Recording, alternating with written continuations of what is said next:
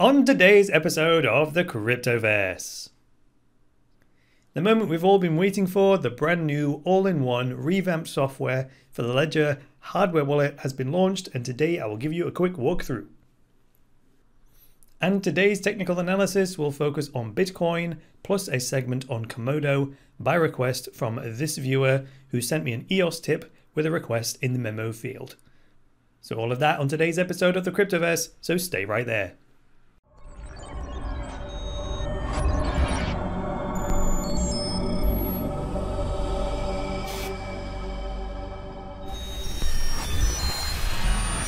Hi there guys, welcome to the latest episode of the Cryptoverse, your regular dose of news and commentary on Bitcoin, cryptocurrencies and blockchains, and I'm your host, Chris Coney.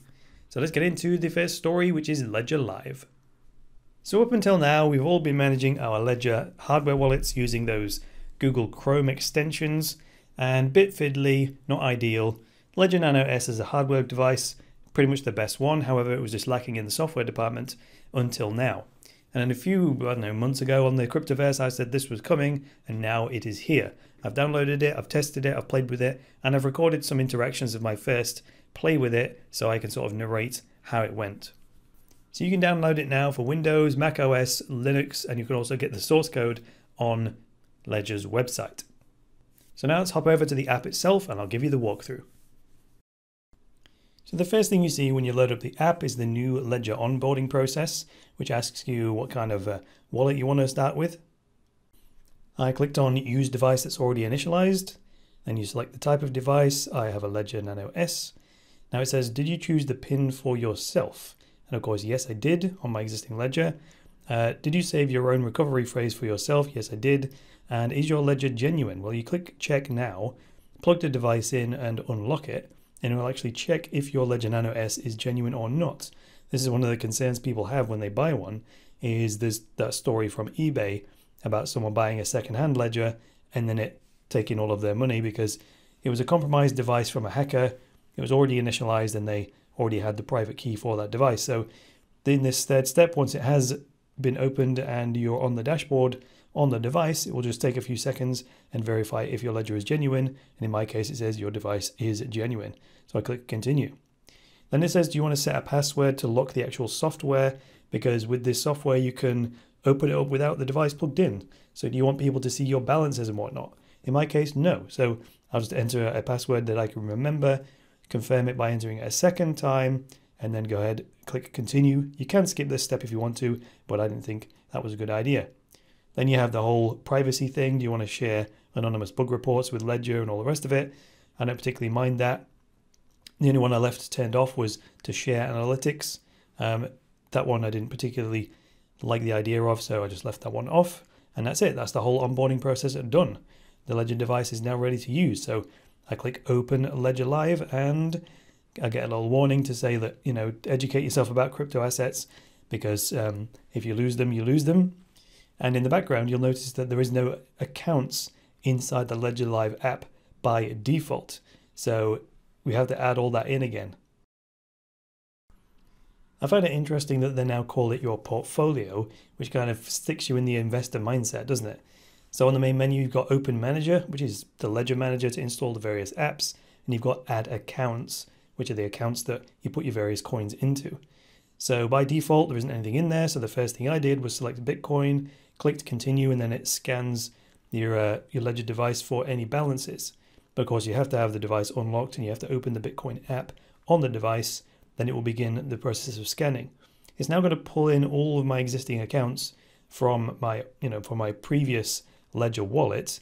And like I said a minute ago, unfortunately, it doesn't bring any of the labels with it.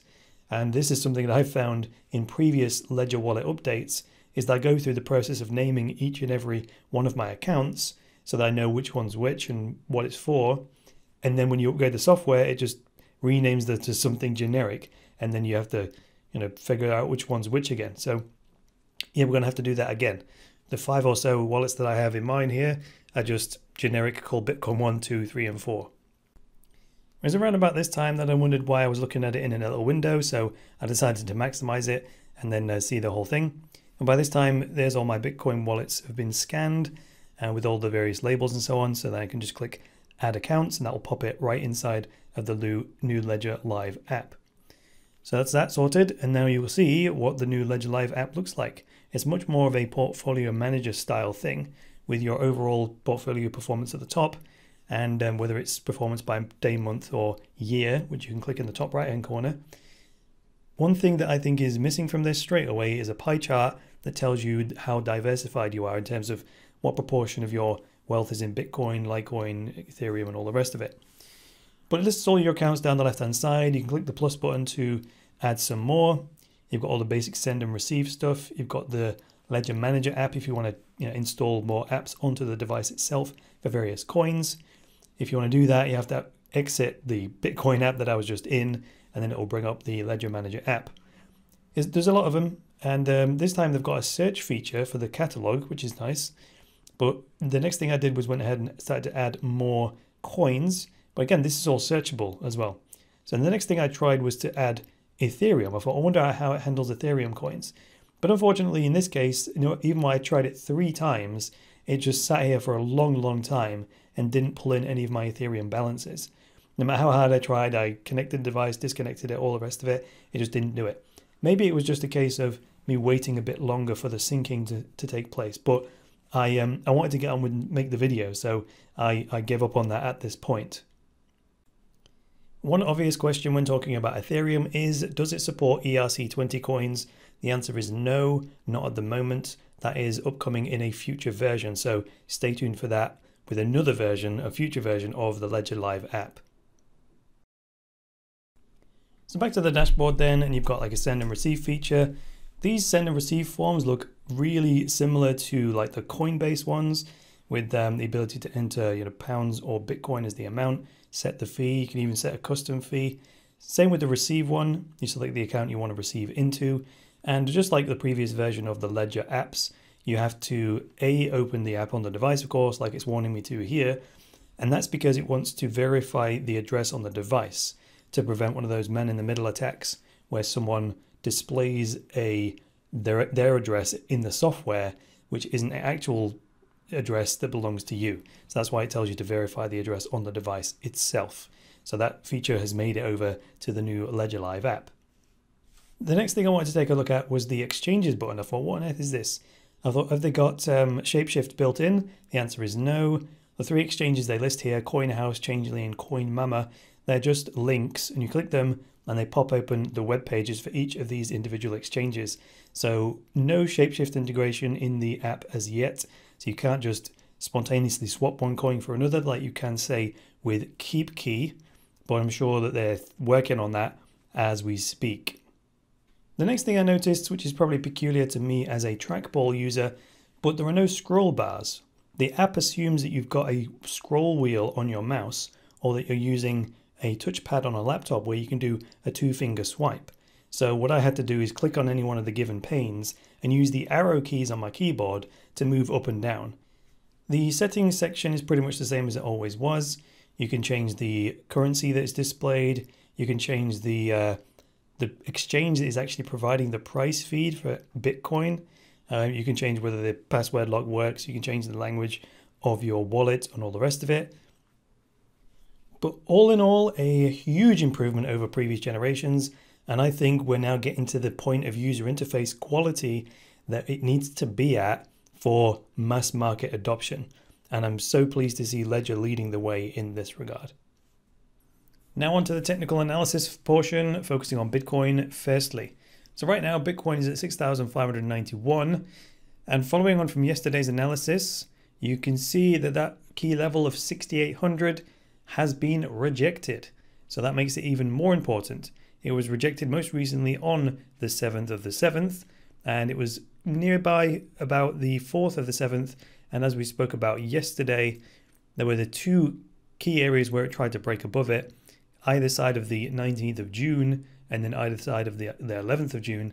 So that level remains a very key resistance level that, if broken, should provide some either elasticity, meaning it will peep up above it and then get pulled back under again, or if the confidence is strong enough, it could be an explosive move out from that. The breakout could also be a pullback and a retest if this resistance turns into support, that will provide an excellent floor for us to ride up to the next key level, which I read out yesterday, which is 77.60.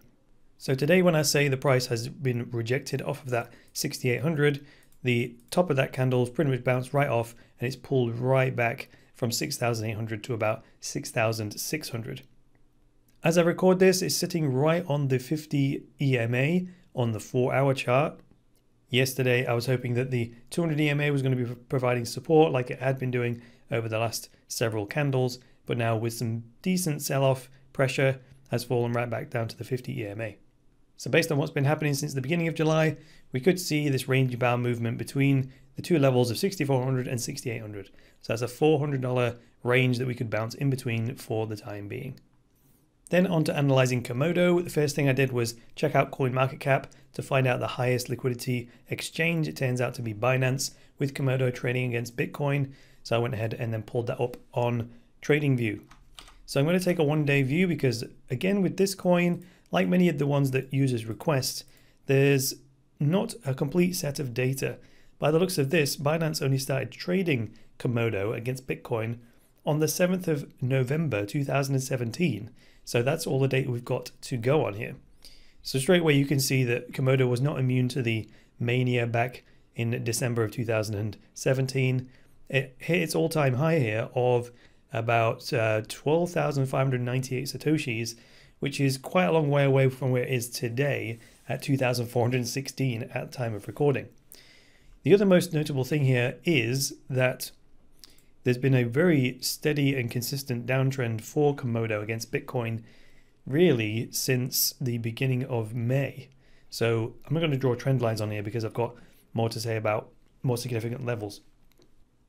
But never mind the frills, the key takeaway from this that I saw was I drew two key support and resistance levels. One is actually based on the last few days of price action.